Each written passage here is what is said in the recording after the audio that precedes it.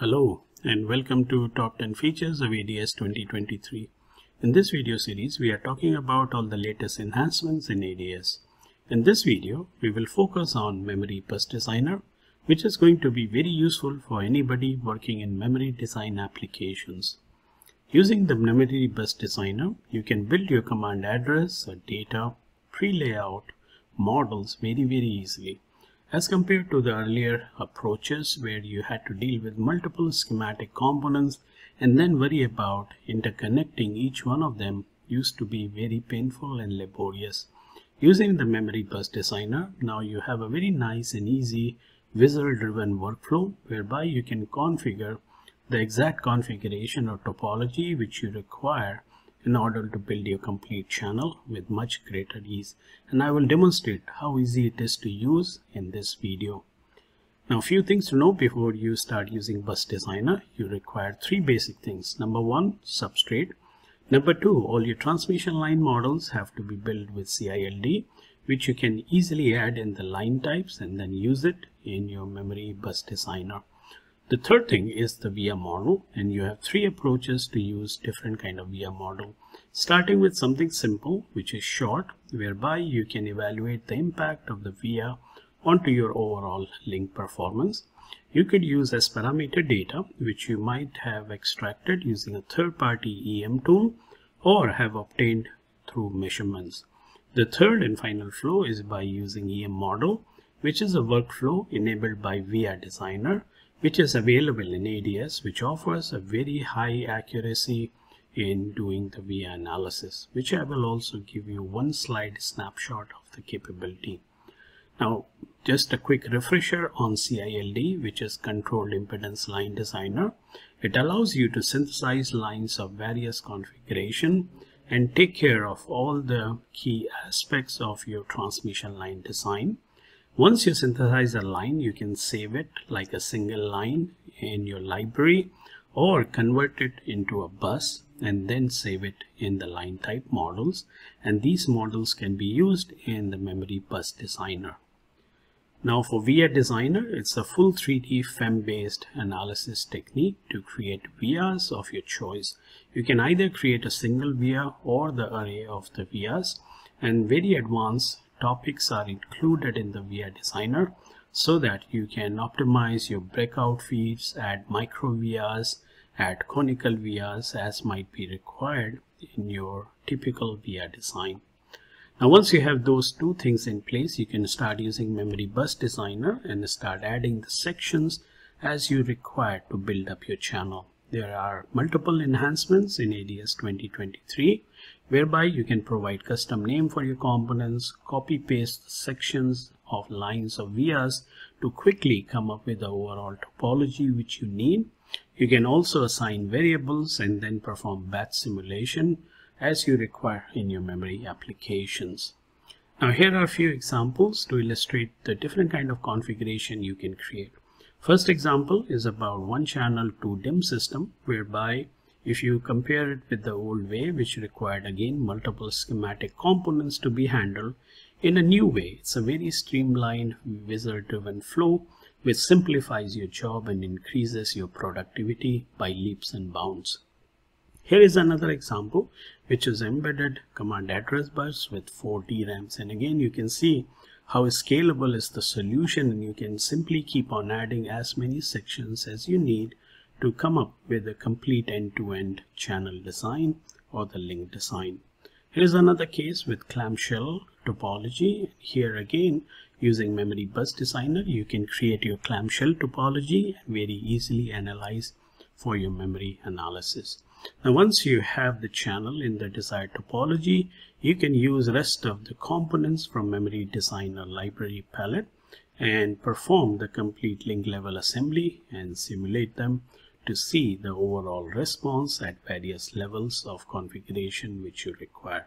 So with this introduction, let's turn our attention to an actual demo so that you can yourself see how easy or difficult it is to use Memory Bus Designer. Now in this particular case, I have placed some basic components which I have talked about in the last video on Memory Designer.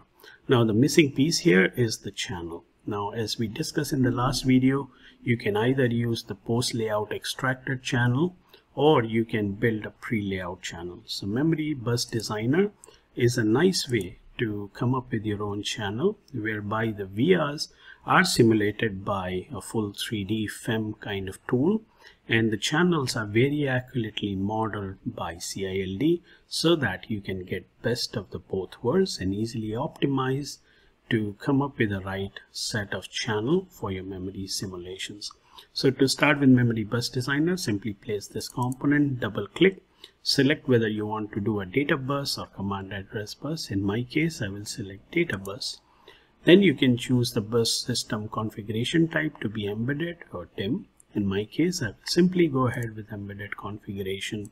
Next point is to select the right stack up, and if you have multiple stack up, you can choose the appropriate one to be used for this channel simulation or the channel design. By clicking on next, you can define the reference designator. As my memory controller is named as U1, which you can see on a schematic, and DRAM is named as U60. I'm going to specify the same name here so that the bus connections can be easily done. Now in my case, I'm defining one group where I have 8 DQ signals per group. So clicking on next, you can decide where you want to place the strobe signal. In my case, I will place it between the data signals. And now this is the line configuration which I have just prepared. So you can see 4 DQ channels, the strobe in between, and then remaining 4 DQ channels. By clicking on next, now you are at the place where you can build up your lines and channel configuration. So here I can simply click on add line, and this option here, if I have saved multiple type of lines in my Cild, I can pick the right line to be used in my design here. Specify the length of the segment. In my case, I will keep it 100 mil, and define the width and the spacing. And here I will show you a very nice trick. You can specify one width, and largely all the DQ lanes will have the same width. So I can simply Control C to copy, select all of these lanes, right click and paste to selected. With one option, I have specified the width of all the lines. Similarly, depending on the spacing, you can select it, right click and paste to this column. In my case, both width and spacing are 4.6 mil. In your case, it is different. So accordingly, you can go ahead and specify. Once you define this, click on calculate, and now I can perform calculation of this line and find out the single-ended or differential impedance. In this particular case, as you can see, is close to 50 ohm, and that is how somehow I want it. So once I have the right lane, I can add a via section, and here again, as we discussed, you have 3 options. In this particular case, I'm going to use as parameter option, browse to the parameter file, and here is my 20 port as parameter file.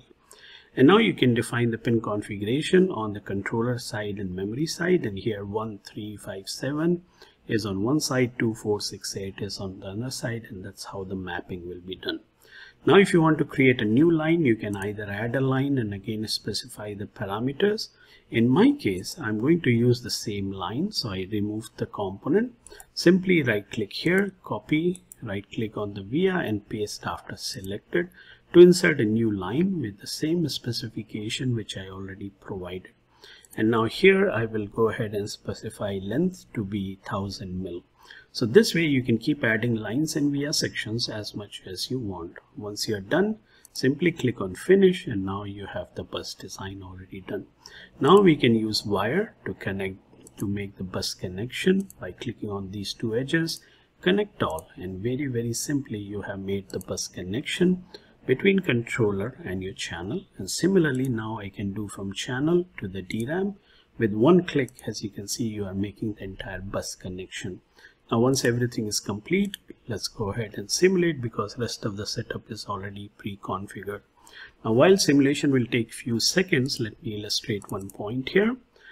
With any of these lanes, if you want to attach a variable, you can do so very easily, like how I have given 4.6 mil. You can even assign variable to the length wherever you want. Once you have the variable assigned and you declare the variable on schematic, you can go to memory designer setup, go to BathSim setup, and then you can sweep those variables either using the ADS variable definition on a schematic, or you can read the variable value from a CSV file, and this CSV file might be obtained from some statistical DOE software such as JUMP or any other tool which you might be using. So the same flow will even work if you are doing design exploration kind of study. Now after simulation, you can see the DQI diagrams, and in the center you have DQSI diagram. So as you can yourself see how easy and painless process is to use Memory Bus Designer and be productive in a very short amount of effort. So thanks a lot for watching this video. I hope you like this new capability in ADS and you would like to try it out on your memory design. In case you need any help, please contact your local Keysight tech support team and they will be able to offer every kind of assistance which you need. Thanks again and wish you all the best in your design work.